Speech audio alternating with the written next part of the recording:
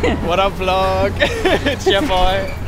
I'm here with Esben Cron. Bonjour. Bonjour. Je suis en français. Je parle français. He has the best. Voulez-vous coucher avec moi ce soir? My name's Hayden Belfield. What do you do? I work at Cambridge University at the Leverhulme Centre for the Future of Intelligence and the Centre for the Study of Existential Risk. I'm Stephen Casper. Lots of people call me Casper. Lots of people call me Cass. Esben Cron has a super gold color. Bling! I got complimented by a homeless guy yesterday for this hella bling. How can the lighting be so bad? Oh, maybe this. Wait, how can you change so much on light? That's not how light works. That's not how light works. We're excited for the first day of the Neural Information Processing Systems conference. Jeff Hinton is going to get awarded the 10-year award, the Test of Time award for AlexNet, which was like this big breakthrough paper he did. And I think it's interesting to reflect on the last 10 years has been like the glorious AI summer. My title changed just a little bit from our large language model sentient to could a large language model be conscious?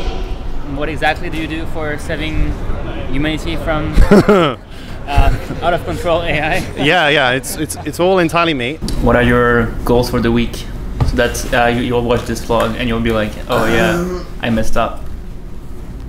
I can't say my goals on camera. It would be counterproductive to my goals.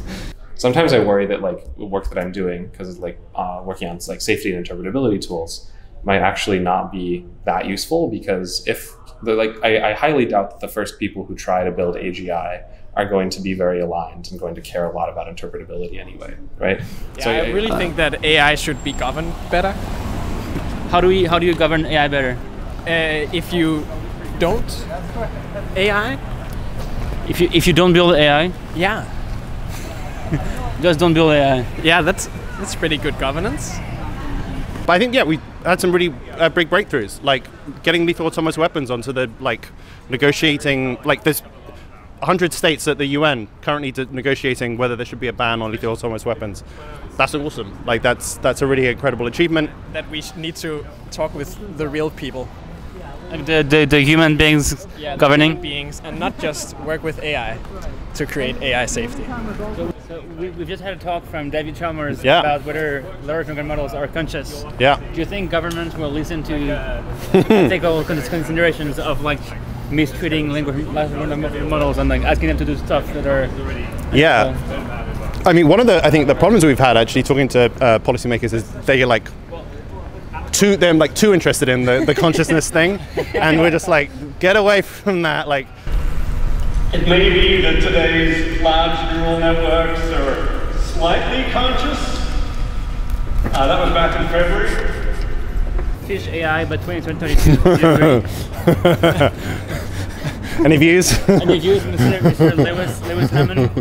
Maybe it depends on the fish. Yeah.